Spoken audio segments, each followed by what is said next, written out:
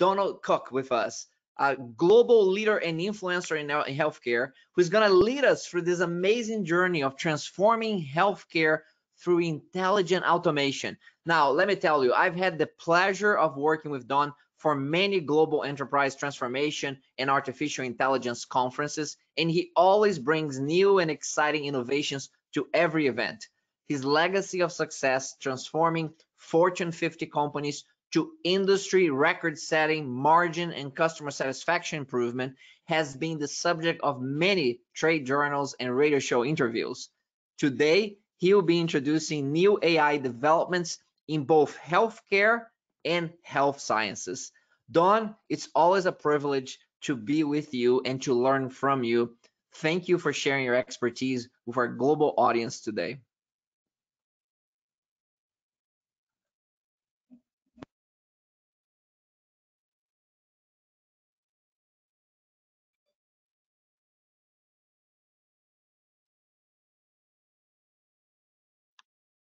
Good morning, everyone. It's an honor to be here with you and Jose talking about transforming healthcare through intelligent automation-based enterprise transformation. This is a topic that's near and dear to my heart because I began my career at the University of the Air Force's Medical School studying medicine for the Air Force and managed emergency medicine at Wright-Patterson Air Force Base, Air Force Logistics Command Headquarters for 4 years. And my career went full cycle from medicine through banking, computing, global central banking, and all the way back to medicine again. And I had the opportunity to apply what I learned in automation to this new field, an emerging field of artificial intelligence applied in healthcare. I am Donald Cook. I'm the Chief Transformation Officer and President of Enterprise Transformation Excellence. It's a large consulting firm, global consulting firm that provides transformation for very large enterprises. I'm currently transforming one of the largest pharmaceutical companies in the world and one of the largest renewable energy companies in the world. I've attached my LinkedIn profile on this page. You'll get a copy of my presentation. So if there are any questions or if there's anything that I can do to help you to be successful in your automation journey, please don't hesitate to reach out to me. Just click on the link in with me, and we can have an ongoing dialogue about how you can become successful with some of these applications. I'll share everything I know. My goal and dream is your success. We have created a whole new world of healthcare through the courtesy of artificial intelligence. And certainly all of you that have been involved in the vaccine creation for COVID know that we would never have achieved the success that we did and the turnaround time for development and delivery if it hadn't been for intelligent automation involved in the vaccine production process. And what we have done recently in the last couple of years is apply that same intelligent automation to healthcare, to the practice of medicine, both in our services and healthcare delivery, but also to improve operational efficiency, because as all of you may know, there's a serious shortage of healthcare providers on a global scale, and we need to get as much efficiency and productivity out of everyone as possible. We'll talk today about the fundamentals of artificial intelligence development and deployment. And our methods, I'm going to talk about these each in great detail in the slides that are upcoming, but I wanted to point out a couple in particular. I am known, and my work is known throughout the industry. You're welcome to Google me by name, Donald K.U.K. Cook. You'll see there are a number of articles written about my work in trade journals. I'm known for doing simultaneous process and technology and controls change out. Many of you have operational excellence programs that apply Lean Six Sigma, and we apply Agile in technology development, but the two wrap around each other like the double helix of DNA, where the acid base pairs really don't ever touch, and one is constantly following the other. We improve the process, but we break the technology. The technology and IT team comes in and improves the technology, but breaks the process. And so we never get to a highly optimized solution. I do both simultaneously. I advocate doing both simultaneously, and we get the value delivery and the implementation of the process and technology changeout delivered in roughly 45% less time and for about 60% less cost and effort. This is particularly important in robotic process automation plays where we need to have a highly optimized process before we automate, because while the computers are highly repeatable in their behavior, they're really not very smart. They only do what we tell them to. They get better with time, of course, through machine learning. They get their tasks better, but they're really mostly well suited for highly repetitious tasks that are not well served by human beings. So our digital workers are really augmenting our human workforce. We're using artificial intelligence and intelligent document processing. We're going to talk about how we read and manage medical records and histories, and we even have an automated SharePoint site that makes requests for missing documents in new patient records so that we can complete the patient history and we have a full understanding of the patient condition on intake, and or in the case of human transplant, when we are reusing human tissue, we know exactly the circumstances surrounding the patient's death and recycling of their tissue and whether or not they're eligible to recycle their tissue. There are a number of reasons for which we cannot reuse human tissue. We use speech synthesis and speech recognition, particularly in sterile environments when everyone gets scrubbed and gloved. We don't want them pounding keys to do data entry, so we use speech recognition in order to capture all of the conversation and even the tasks in production. When we're doing human tissue processing, we use speech recognition in order to capture the completion of each of the tasks during the process. We use machine vision. We'll talk about applications of that for inspecting tissue for subcutaneous defects, scars, stretch marks, and other things that would render the tissue less valuable for reuse. In the case of human skin recycling, we have a very exotic application of that we'll talk about. The use of radio frequency business process management, the linkage of artificial intelligence along with RFID to provide real-time tracking for everything that moves in the plant and everything that moves in the hospital, including the patients. If we put an RFID wristband on the patients, we can know exactly where they are located every moment throughout their journey during treatment and diagnosis, so we can direct them. Should they get lost on their way to radiology, should they get lost on their way to the pharmacy, we can direct them and give them guidance through their cell phone. Intelligent integrated process technology, automation, data, and regulatory architecture. This is the use of intelligence in business process management to create a three-dimensional view of the business in real time. And we use that in conjunction with the radio frequency business process management in order to track events on a global scale in production and in patient care, particularly for virtual patient care. We'll talk about that in a moment. And then finally, we use advanced intelligent automation to do physician, patient, client, and customer behavioral analysis to understand how our patients behave when they're likely to arrive for their visits, who's likely to be late or not, or miss an appointment, and we can regulate and modify the patient's schedule in order to maximize physician efficiency. These are the foundational elements that we manipulate and we use to great success in intelligent automation applications in healthcare. They are a combination of traditional RPA, robotic process automation, speech synthesis, and speech recognition, the use of the intelligent business process management that we described, the deep advanced behavioral data management and analysis, machine vision, the ability to see things that the human eye cannot see and be able to work with greater precision, to do textual analysis, to use the combination of RPA and text analysis to read medical histories and identify specific diseases as well as symptoms and combinations of symptoms based on words, expressions, and even acronyms in order to highlight the medical record for a doctor. Imagine receiving a patient that has a 1,000-page medical history and wanting to be both comprehensive and efficient in the review. It would take 4 days to read in detail of a 1,000-page history. We now read, the computer reads the document in about 0.3 of a second and identifies in red all of the sections of the document, all of the patient history information that is important for consideration as either a symptom for a disease, symptomatic of a particular outcome, or a known diagnosis from a prior treatment. We use radiofrequency business process management. We use a combination of the artificially intelligent business process management that we described before and radiofrequency identification to manage events in real time. These tags are incredibly inexpensive. They're 15 to 18 cents a piece.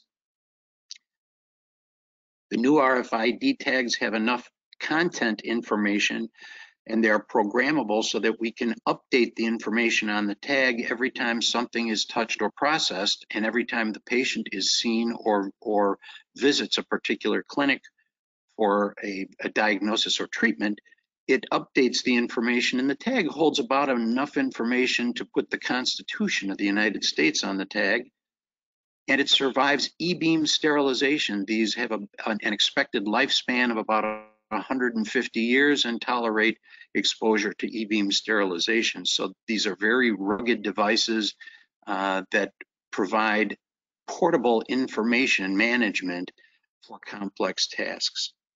And then finally, we're going to talk a little bit about how we use artificial intelligence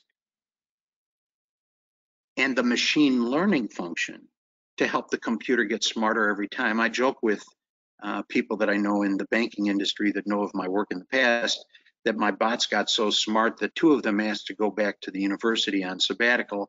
They're not really quite that smart, but they do get really good at what they do. I thought I would quickly put this together for each of you as a survival guide. You're welcome to use it. These are my best practices for ensuring success with intelligent automation. I do simultaneous process and technology change out. We talked about that. It's a powerful technique. It will streamline and accelerate your success. And we do that by identifying candidate processes for digital worker augmentation, a process that is highly redundant, typically not very popular with our operators because it's really labor intensive, form filling, key punching. These tasks at best for human beings are 85 to 90% efficient and quality. So we're making lots of defects. We're forcing human beings to do work that we're not very good at. And we should not be surprised when they introduce defects into the process that become time and cost penalties for us downstream. The way we apply the technology is we create a zero defect process design. We map each process that we want to automate to the task level. We then highly optimize the process to eliminate all known defect contributors. We use root cause identification and root cause elimination to eliminate the defect creation. And then we create a defect-free process design that is self-correcting so that the bot looks at its own work and it's, as a final step, verifies completeness and correctness to a particular standard. And then I apply same-day process prototyping to confirm the success of the new process design. I like to get a working team together, all in the same room. And recently, this last year, we've been doing this virtually. We design a new process and then we actually run live cycles of the process to confirm and verify the success the same day. This reduces change resistance. We want to reduce the resistance to change. Change is easy for anyone that doesn't have to do it, but for the rest of us that do, it's often difficult because people become very comfortable at their tasks, roles, and their work, including physicians. We want to make it easy, and this is a mechanism to do that. We then launch the prototype in a controlled setting, and we want to be willing to create multiple generations of digital workers to backfill gaps that are identified during the go live process. And we don't want to wait until we think we have a perfect bot, because if we wait that long, the process will change and we'll have to start over. And then we broadly celebrate our successes because we want to inspire culture change and transformation throughout the organization. I'm going to be presenting again this year to the World Health Organization in Paris, France. I have been a featured presenter for them in the past. And we're going to be talking about using intelligent automation to transform healthcare and health sciences into a global virtual practice of medicine. A guide to the medical office of the future. This is coming up in July. If any of you want to participate, I'll get everyone invitations as you wish. I began my journey in process automation in central banking as the chief architect for the world's central bank to the world's central banks. And the challenge was enormous. We needed to create a process that was content, language, currency, and orientation agnostic in order to be able to manage transactions, because some languages, as we know, read right to left. Most read left to right, right to left. Chinese, Hebrew, and Jewish language is reversed. And so in order to be able to take transactions, financial transactions from China, Japan, top to bottom, left to right, right to left, we needed to be language and orientation agnostic. The bank processes more than $2 trillion a day. It's a staggering number. Think about this, $2 trillion a day, and requires perfect execution because the bank is the bank of record for all international funds transfers. This translates into about 160,000 transactions a day. And if we divide it up by the number of seconds in a day, it's more than $23 million a second, 24 hours a day, every day, all produced by bots. Between 170 trading nations that all have unique regulatory constraints and have their own languages, 135 plus different languages, and more than 100 currencies. We needed also to design a system that was self-clocking, that every 10,000th of a second would capture a cycle through the entire process, front to back, so we could infer exactly when the transaction request was made, particularly in heavy loading periods when the computers are running at full capacity and the transaction may take several seconds. Because of international currency fluctuations, several seconds may make the difference in millions of dollars in transaction value. So we designed a system through self-clocking that manages latency and infers the exact instant to within a 10,000th of a second when the button was pushed and the request was made to transfer the funds. We know exactly when that occurred, no matter how loaded the computer is and how slow it may be running because of demand on the system. The first digital workers that we designed, I think we produced about 200 bots, and they were managing about 93.6% of the process with zero defects, but about 6.5%, 6.2% were running outside of the capability of the first bots. And we didn't know why, so we designed a second generation bot to do gap analysis on what wasn't processing well. And that second generation bots then designed the third generation bots to have 100% coverage. And right now we have about 300 bots that are running every day, transacting $2 trillion a day with a zero defect process with insanely accurate timing, clocking, and bank of record transaction management. This is the most, perhaps the most highly regulated single process in the world, because it's managing every global financial transaction between trading nations, and it underpins as a foundation the strength of the global financial and economic community. So it needed to be perfect, and we got it perfect. It wasn't a surprise then that as a result of the outcome, in the very beginning of the process, I think I mapped 6,000 different process maps across the 172 trading nations in order to capture the uniqueness of all of their processes. The success earned many global awards for engineering achievement and excellence. It was a tremendous process to cut my teeth on, because having achieved this success, almost anything after that was going to be easier. We then took the lessons learned from the banking application and created a national practice of virtual radiology using IBM Watson. So the practice would send images, and they could be MRIs, CAT scans, echocardiograms, volumetric studies, ECGs, ultrasound studies for carotid artery interpretation. All of those images were sent to IBM Watson. IBM Watson does an initial read and screening, doesn't do the final diagnosis, but does an initial read and looks for all known anomalies in the image. The image is then encoded, encrypted, and sent to physicians on a 50-state basis to the very best physician, the best radiologist with that particular specialty and history, and the best quality of care and diagnostic accuracy. So we're giving the most complex images to the very best physicians in practice, no matter where they reside. And this is one of the benefits of the virtual practice of medicine. We are able to connect patients with doctors anywhere in the world in real time.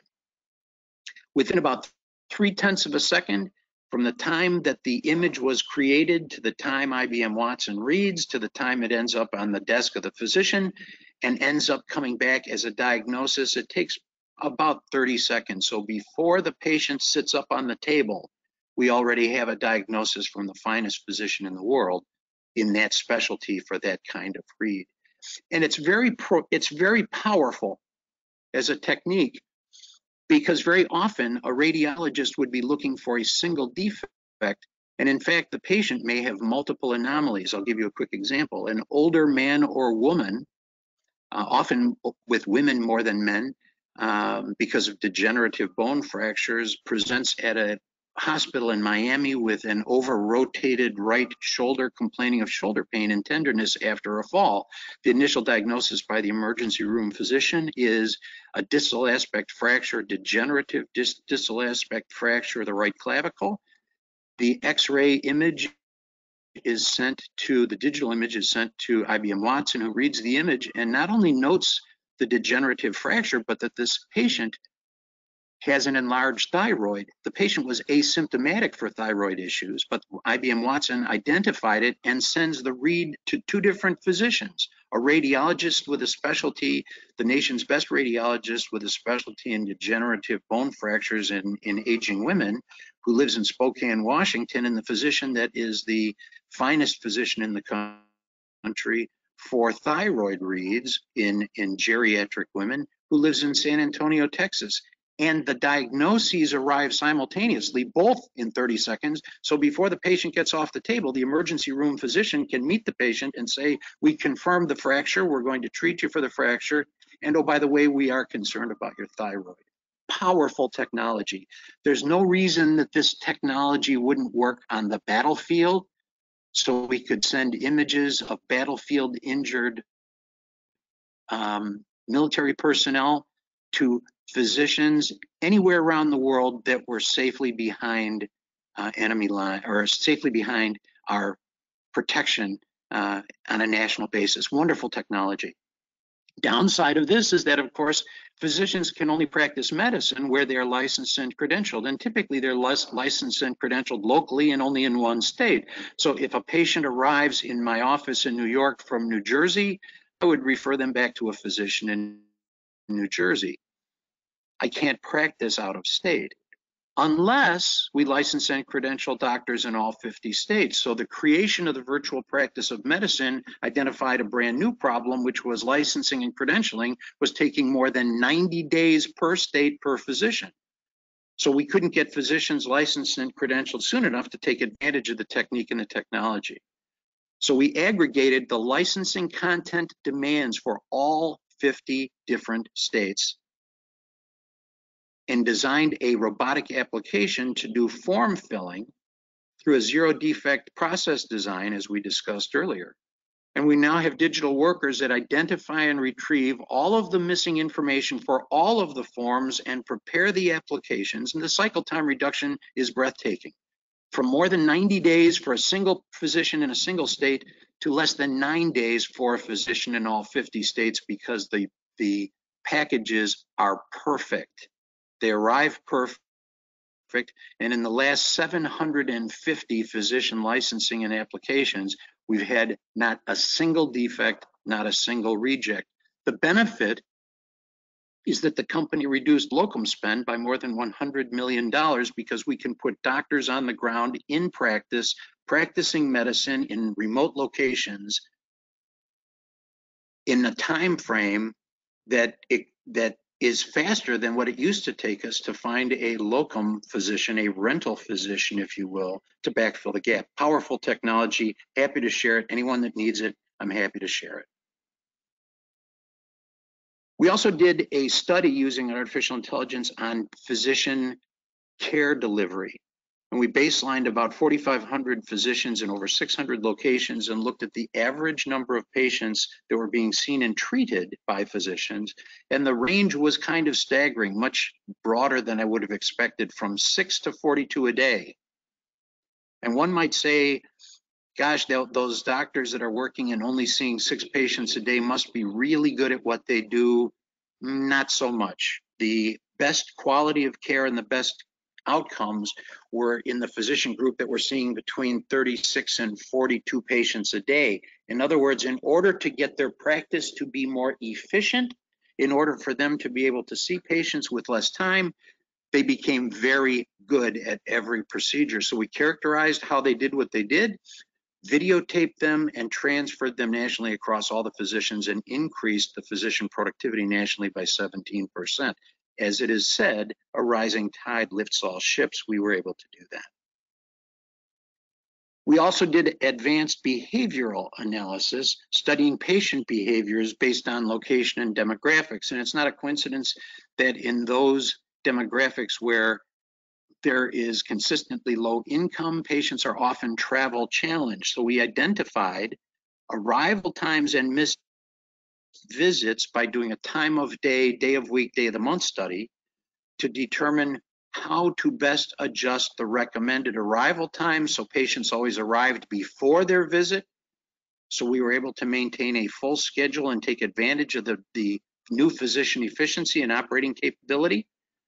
And we overbooked the schedule based upon the dropped patient rate, so that in each different location and each different demographic, we overbooked the schedule by the day in the very window of time. So if the patient was expected to drop at the 2:30 appointment, that's the one we overbooked. We didn't overbook the whole schedule all day and have people sitting in the waiting room all day. That's not only badly inefficient, it exposes all the patients to COVID.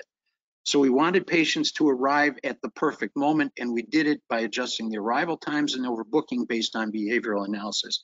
We increased physician productivity and quality of care by 23%, staggering improvement. And then in a global pharmaceutical company, we automated the human tissue donation processing so that the digital workers read the incoming medical histories of all the donors. We identified the acronyms and expressions of symptoms, diseases, and treatment outcomes that would create a denial environment. The digital workers then request additional supporting documents and medical history information from the donor processing site, and we maintain statistics on how efficient and the turnaround time was. These digital workers have human characteristics and send emails that are very human-like, in order to inspire the operators to believe that they're working with people and ensure that they turn around their information on a timely basis. Downside of that is that we've gotten so good at it that one of my doctors asked one of my bots out on a date. It was a very awkward moment to have to explain that the bot was not going to like their favorite food or be able to enjoy their favorite movie. The medical histories then are, with all the supporting documents, are annotated for final review by a physician, and even the structure of the content of the document. Imagine a medical history that arrives with 1,000 pages. The computer restacks the document for ease of reading and for ease of use. Then finally, we installed machine vision to characterize human skin. And the machine vision looks for subcutaneous defects, things like scars, stretch marks, blemishes, tattoos, even things that are not visible to the naked eye, and uses a highly optimized area utilization software package that was developed by Amazon for carton packing and provides cutting pattern optimization. So we optimize the best use of the human tissue, and we resulted and delivered a 23% improvement in production yield loss reduction. The site was awarded the Chief Executive Officer's Award for Engineering Achievement among the 30 sites globally in this large pharmaceutical company, top 5 pharmaceutical company. This operation that we re-engineered received the Global CEO Award for Engineering Achievement. So what are the secrets? How do we ensure your success? How can we make sure that if these technologies have relevance in your medical practice and for your business, for your bank, for your insurance company, for your automated revenue cycle management? We're also using bots to do RCM in 10 operating centers around the country.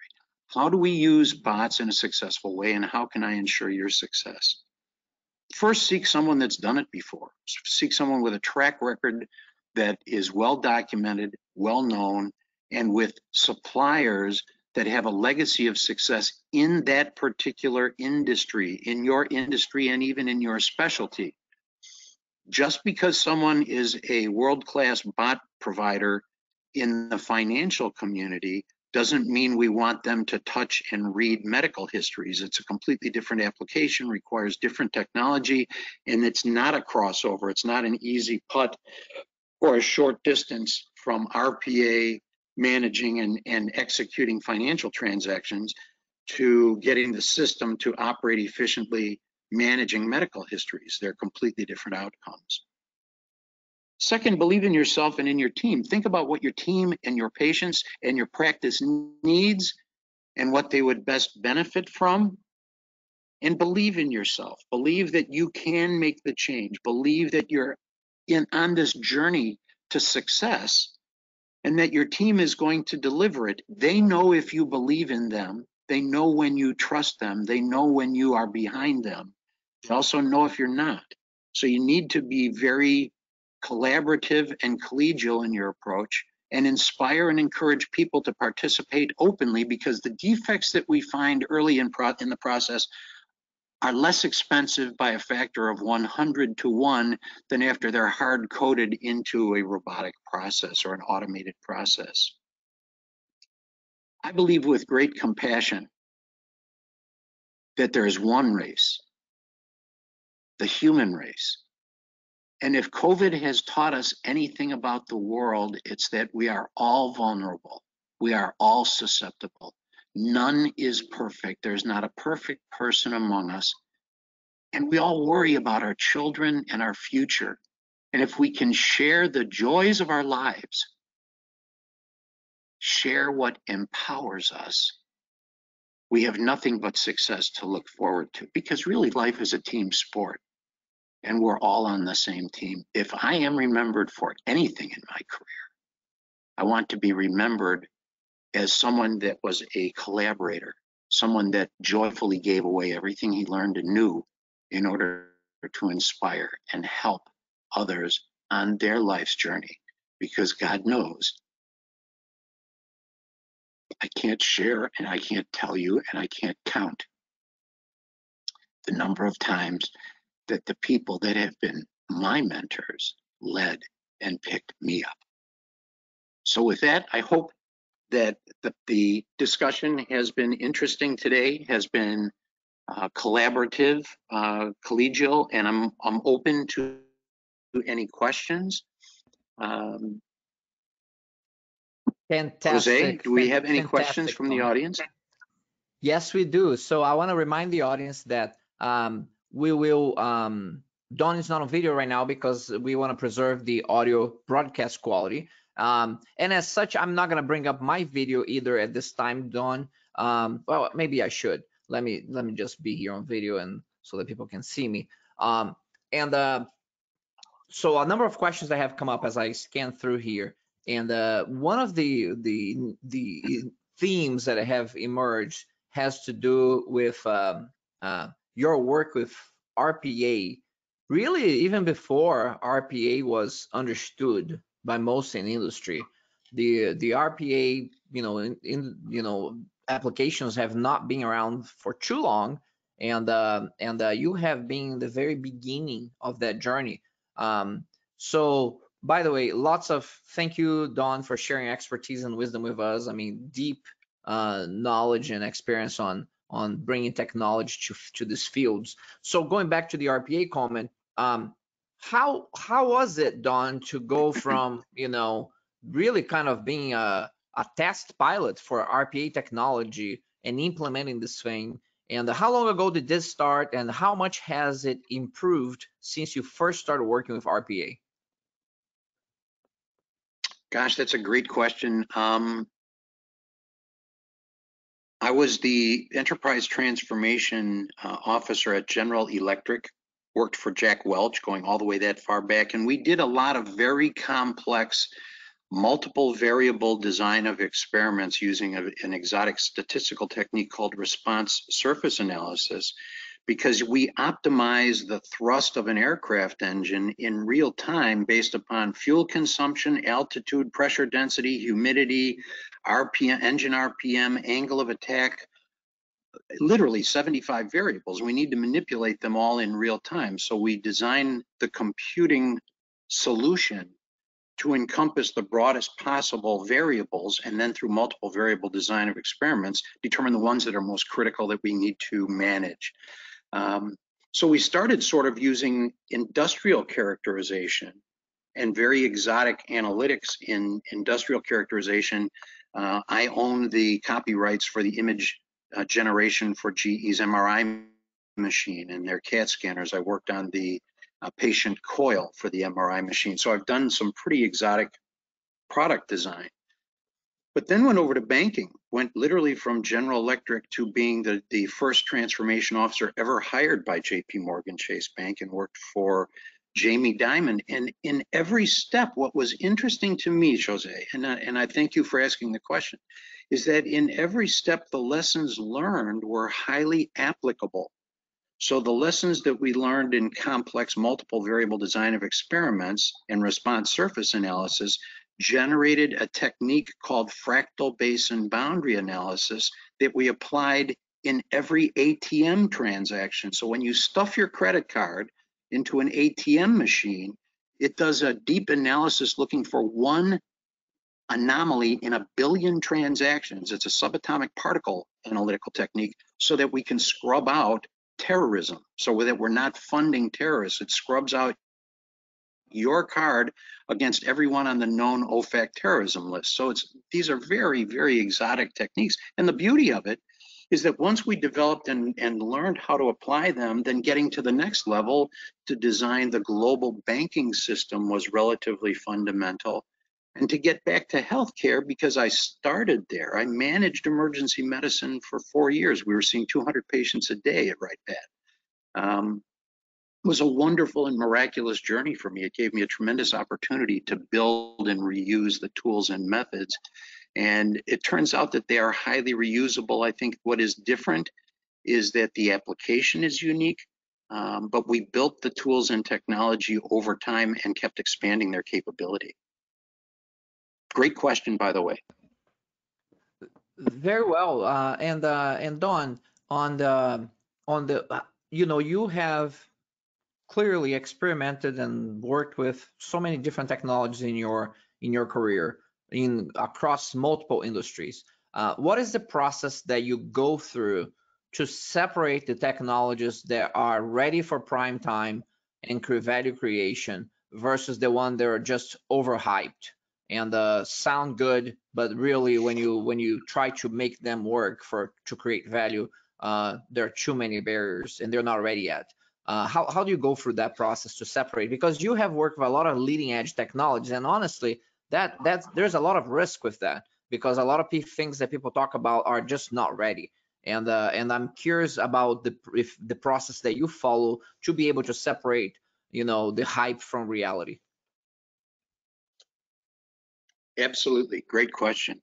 A couple of things. One, I stay very active. As you may know, I've been a constant supporter of BTOES.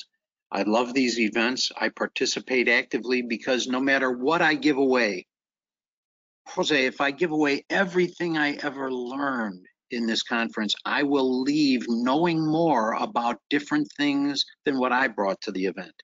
So one of the beauties of participating in these events is that I get real-time access to the leading edge of the technology and who's actually using it and successful with it. It's a powerful tool and technique. Second, I do look at commercialization impacts, and when the sales team comes and brings their exciting demonstration, I ask to see it. I say, can I sign an NDA, a non-disclosure agreement? I want to go touch it. I want to go see it. I want to see where it's actually installed and delivered.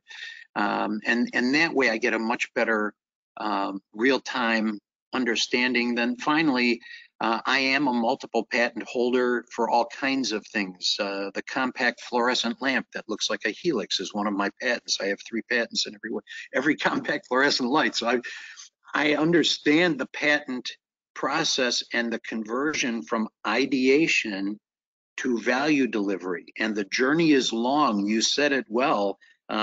Technologies that are not yet ready for prime time may be in the development phase, awaiting commercialization and not yet ready for prime time. And the investment to make that one work is 100 times more expensive than to be a fast follower and take advantage of it when it does really go live.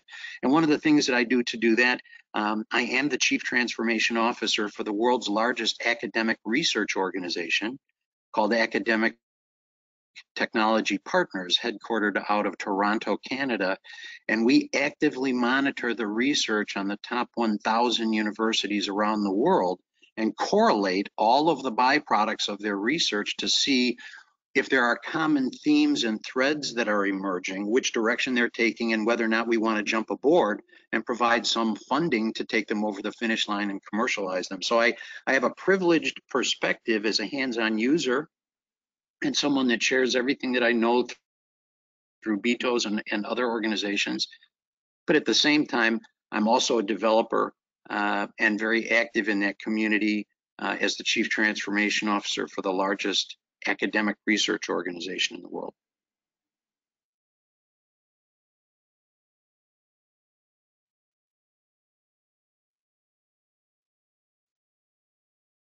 I'm sorry, Jose, I can't hear you. Are you on mute? Yeah, I was on mute. My microphone was mute. I Now apologize I'm better. for that. So Yeah. I said thank you, Don, for that perspective, and then I follow up by saying that you have been involved with artificial intelligence development through the maturity of the technology, which continues to evolve, as we know, and all the way back to when IBM started playing with Watson and all the different Watson applications that took place, to where we are today with deep learning and further neural network the deployments and more sophisticated algorithms that we continue to develop. And I know that you have done some work with the COVID-19 and with the coronavirus pandemic by using artificial intelligence in the analysis of the coronavirus. I was curious if you could share some of what you have learned and found on doing that research and doing that work with AI on the coronavirus pandemic. Absolutely.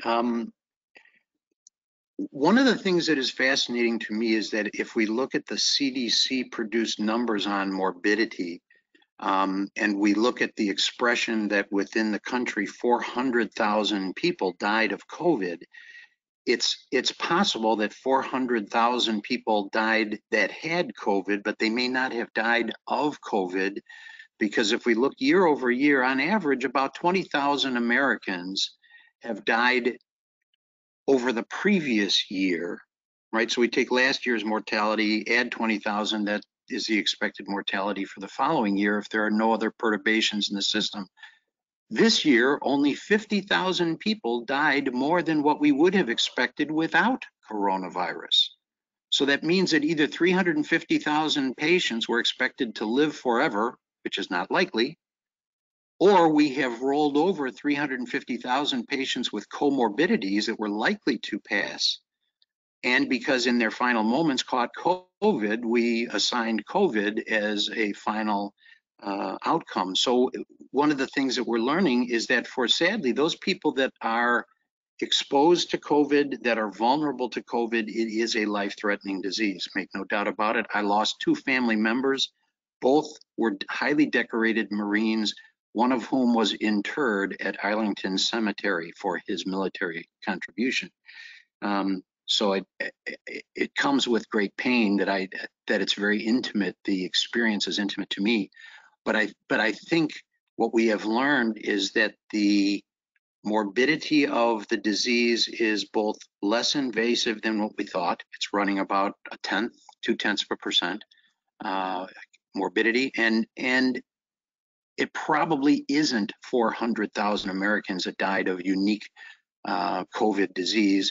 They may have comorbidities, and there might have been other issues. And we did use artificial intelligence during the screening process, using RNA blocking and using CRISPR gene editing technology. My daughter is graduating on May the 2nd from Brown University with highest honors, and her thesis was on CRISPR gene editing to solve for Alzheimer's disease. So we are learning so much using the computer, using AI as a screening tool for these CRISPR experiments. We can do multiple variable design of experiments and do multiple knockouts at the same time and look at the end effects. It's very powerful technology, and I expect we're going to know so much more. We will learn more about the human being and its behavior in the next 3 years than we have since the beginning of time. It's that powerful. That's a great insight. That's a great message and something to look forward to. As the technology and our understanding based on these technologies continue to increase. Don, thank you so much for taking the time to share your expertise with our global audience today. It's always a pleasure to have you with us. You have cross-industry domain and expertise, and we appreciate your leadership, and we appreciate you sharing that with all of us. It's my pleasure. It's a great honor to be here today. Thank you, Jose. I appreciate so much your wonderful leadership and your guidance as well. You've been a really bright, shining light in the community and in the industry. Thank you for your great leadership. Thank you. I'm humble and honored by that, especially coming from you. So thank you very much.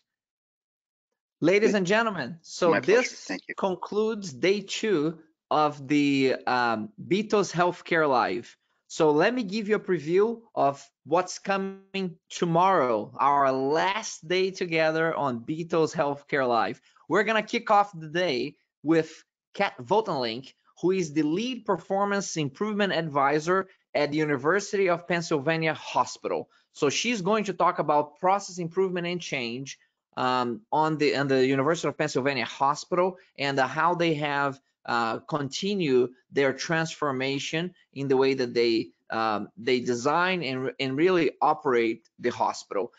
We're gonna follow that up with a session on AI-powered digital transformation in healthcare, directly from Toronto, Canada, one Adele leader who is an AI expert and data analytics leader that is focused on the healthcare industry. Bill Wong is going to share with us tremendous market data and research related to AI in healthcare, and very practical applications of the technology that are taking place today, not some vision of the future. It's happening today, and how healthcare is really leveraging this AI tools and technology to create the most value, to have the greatest patient benefit possible. After that, we will welcome Matt Thibodeau. Matt Thibodeau is the Director of Business Efficiency for Blue Cross Blue Shield Michigan. And Matt's gonna talk about value management. Lots of people talk about transformation. Very few people can actually show the value that's being created by their transformation.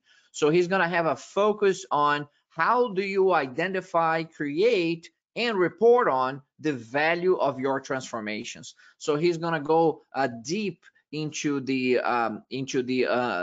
value creation as a result of business transformation, and what the results look like for an organization like Blue Cross Blue Shield of Michigan in their own transformation journey. And then we're going to wrap up the day, and we're going to wrap up the conference with our wonderful presentation from Marcus Paganini, who is the Vice President of Global Manufacturing Strategy and Deployment at Johnson & Johnson.